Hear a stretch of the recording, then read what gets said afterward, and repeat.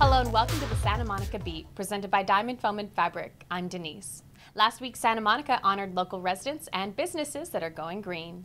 Along with the Chamber of Commerce, the City of Santa Monica, and the Sustainable Works Organization hosted the 2014 Sustainable Quality Awards. The SQAs are intended to educate and inspire local businesses to adopt sustainable practices and support Santa Monica as a sustainable community. The city has set a culture for sustainability.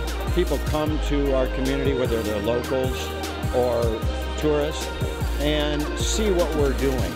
And through sustainability, we're really making our community a healthier place. And now, Jessica Carroll has some tips in today's Lifestyle Now.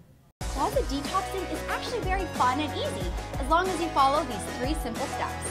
First, arrange your clothes by grouping items within categories: blouses, pants, skirts, dresses.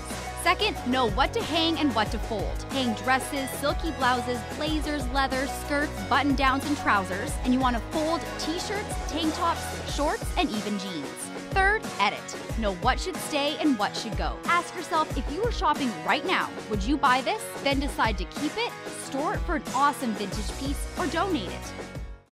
And finally, we'll meet today's PAWDOPTION pet. Jax is a male brown smooth-coated Chihuahua about 2 years old. He weighs approximately 8 pounds and has been at the West LA Animal Shelter since February 27th. For more information or to adopt, visit laanimalservices.com. Follow us on Twitter to stay up to date on all your local news from around Santa Monica. Until next time, I'm Denise for Westside TV.